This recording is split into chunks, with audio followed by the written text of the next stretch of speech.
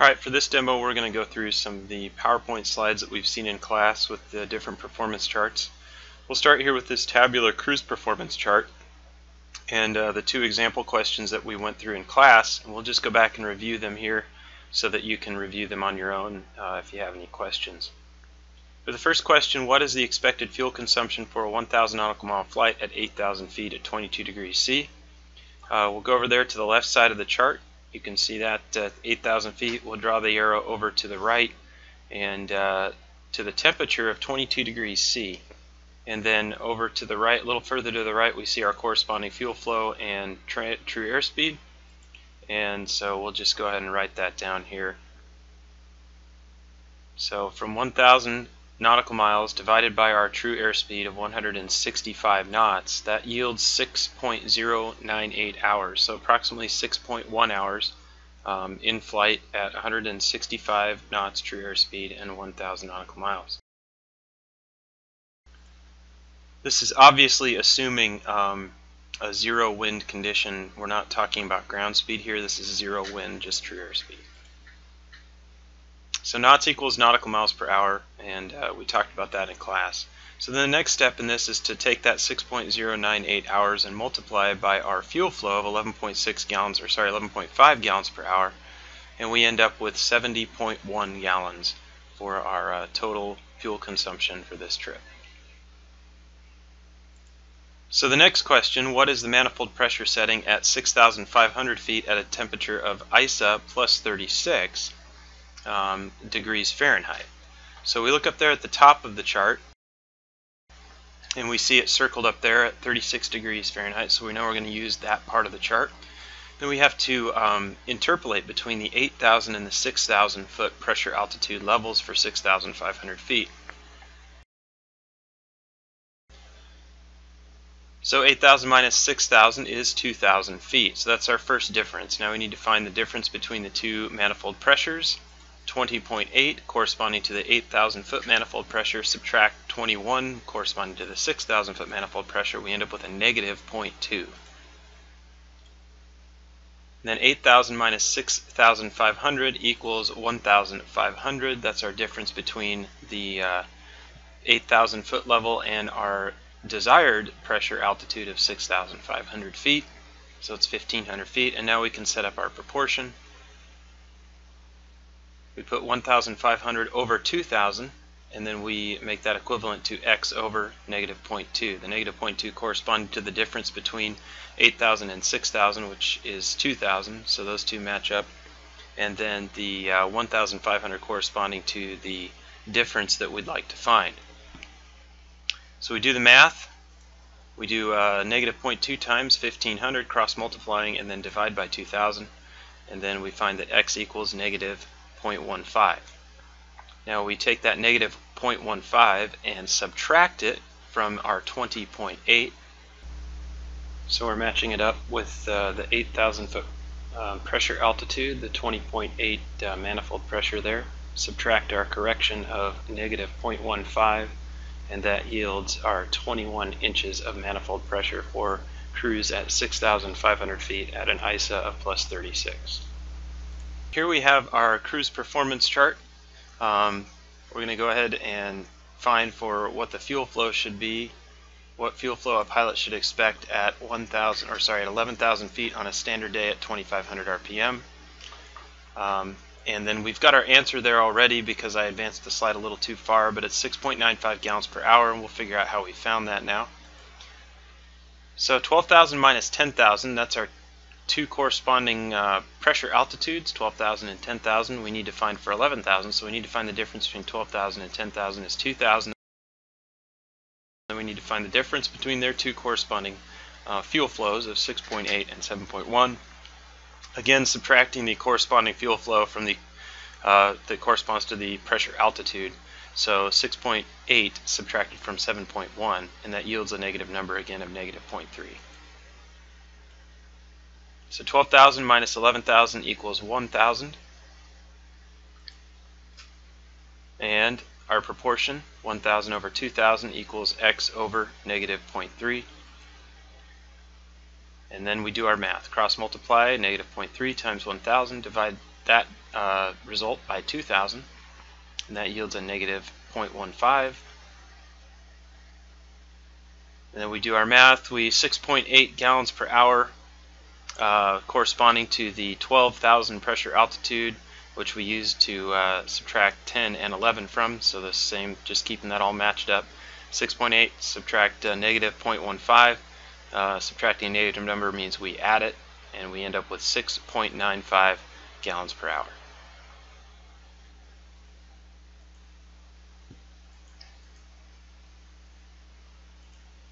Alright, here we have a landing distance chart. This is the same, this should be fairly familiar at this point, the same kind of chart that we've been talking about in class, but the landing distance instead of the takeoff distance. And it works just the same way as the takeoff distance that we've been using. So we have our conditions up here in the right hand corner. Outside air temperature of 30 degrees, pressure altitude of 2,700 feet, wind is a 5-knot tailwind, and weight is 2,500 pounds. So we come into the chart at our 30-degree mark. We draw up to our pressure altitude of 2,700 feet. Again, just kind of estimating the difference between the 2,000 and the 4,000 foot guidelines there. Then we draw straight across to our first reference line. And then we follow our guidelines down to our weight of 2,500 pounds. And then we draw straight across to our second reference line. Compensate for our winds, about 5-knot tailwind there. So we follow those guidelines up, and then straight across to our third reference line. And then we find for our ground roll, and we find for our 50-foot obstacle clearance height, ground roll approximately 1,300 feet, and obstacle clearance 2,000 feet. Now, on a landing chart, what the ground roll means is that from the moment that the wheels touch the ground to the moment the aircraft comes to a complete stop. Over the 50-foot obstacle takes into account the descent over clearing a 50-foot obstacle and landing and rolling out to a complete stop. That's 2,000 feet in this case. So let's look at another landing distance table. This is the tabular form. Here are our conditions. Solid surface runway, 2,880 field elevation, 3001 on the altimeter, and our temperature 105 degrees Fahrenheit with 1,600 pound weight, and using runway 33 with winds 27015. So it's a little more in depth. We'll start by finding our pressure altitude. To find that, we need to subtract our altimeter setting from 29902. That yields 0.09, a negative 0.09. And then we multiply that times 1,000 to get our laps of negative 90. So that means that our pressure altitude is 90 less than our field elevation. 2790 is our pressure altitude.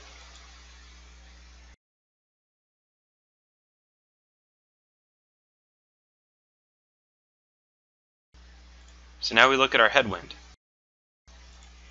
Well, our runway is 330 degrees. Our winds are 270 degrees, so 330 minus 270 is 60 degrees. Using our rule of thumb, we can find our crosswind and our headwind. 60-degree crosswind means headwind is 1/2 our total wind speed. The crosswind component in this case is 60 degrees, so that makes the headwind component 30 degrees, and headwind is 1/2 of our total wind speed. In that case is 8.5 knots. So our headwind's 8.5 knots. We can erase all that and continue the process. Since pressure altitude is 2,790, we interpolate between these two parts of the chart, the 2,500 feet and the 5,000 foot pressure altitude part of the chart. Two columns there, those are circled.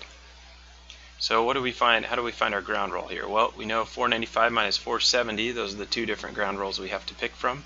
We find the difference there, then we find the difference between 5,000 and 2,500, and then we find the difference between 5,000 and our current pressure altitude. 2,500 over 2210, set up our proportion, 25 over x, cross multiply, 25 times 2210 over 2,500, yields a difference of 22.1. Then to keep it consistent, we subtract that from 495, and we find a raw ground roll of 473 feet. The landing over a 50-foot obstacle works similar. We find our initial difference there, and our difference between our pressure altitudes, and then our difference between our pressure altitude we want to find for, set up our proportion, do the math, and that yields a difference of 53. So we take 1195 minus 53, 1,142, for a raw landing distance over a 50-foot obstacle of 1,142.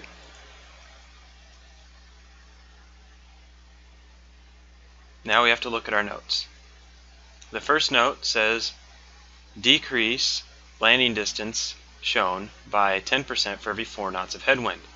So at 8.5 knot headwind, which means we take 20% from 100%.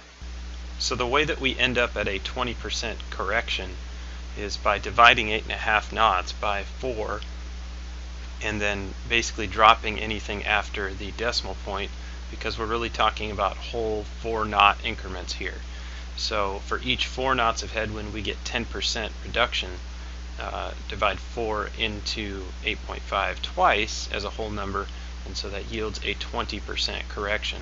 And so we subtract 20% from 100% to get 0.8 or 80% of our original raw data. So our original raw ground roll and raw landing, we get that 0.8 times those numbers to get our new numbers compensated for the note,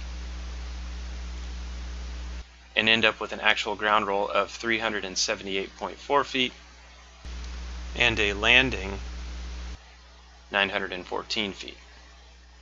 So our second note talks about the temperature. It says for every 60 degree Fahrenheit above standard, we need to add 10% to our landing distance.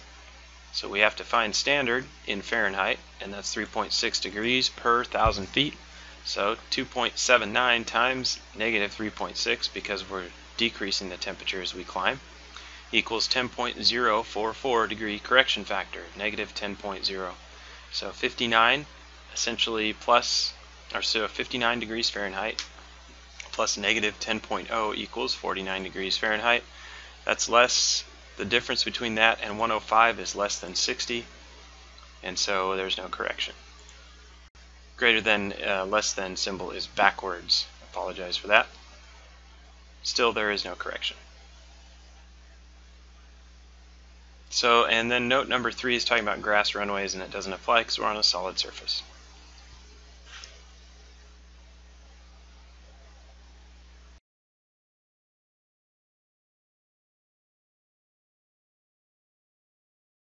For this next chart, we're going to use the short field landing distance out of the Skyhawk 172R manual.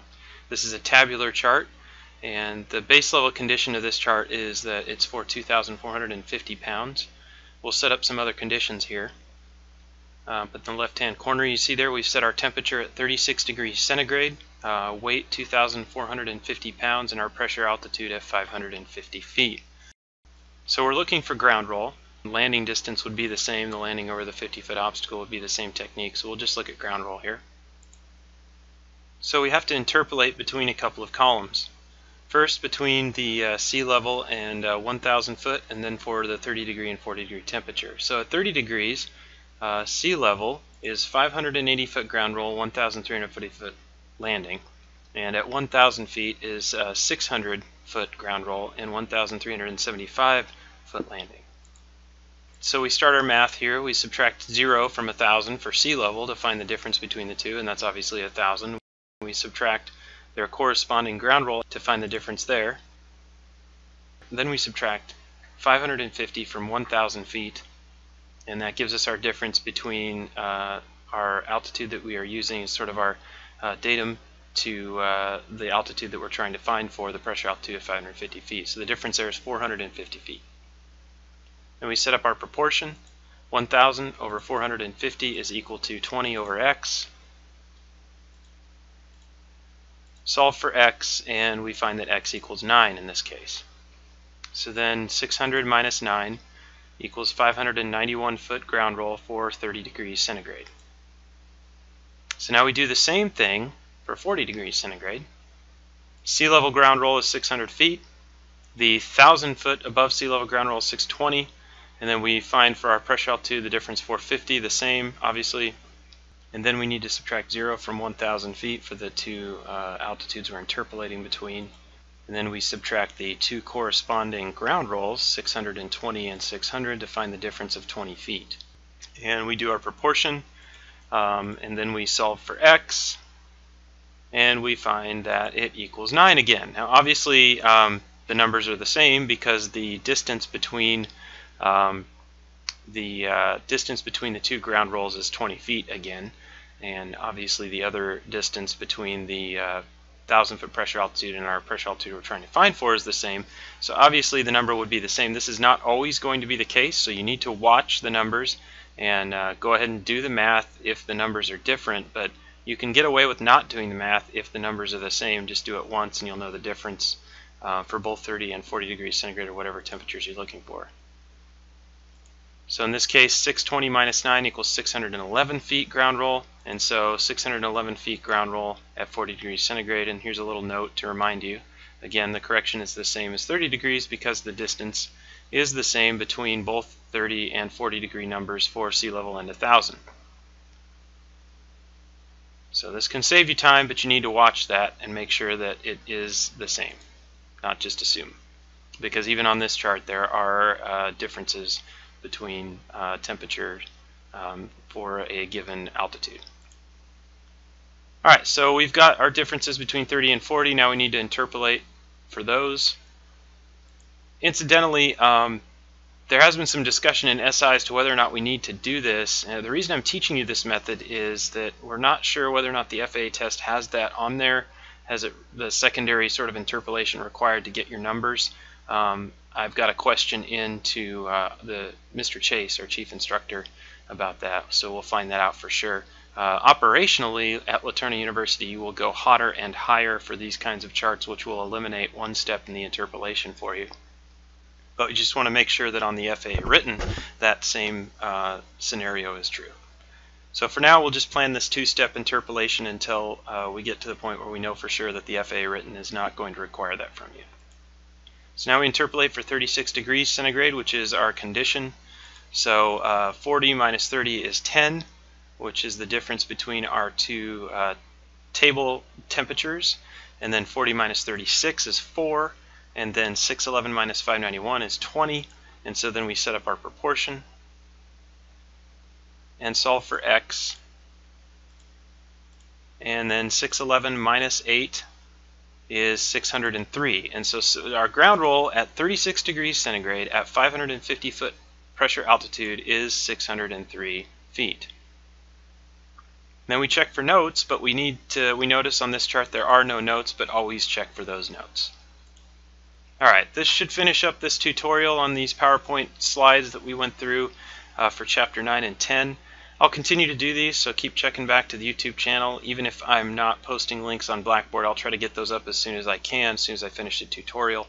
In addition, if there's any other tutorials you want me to do, I will try to find the time to make those to help you understand this material better.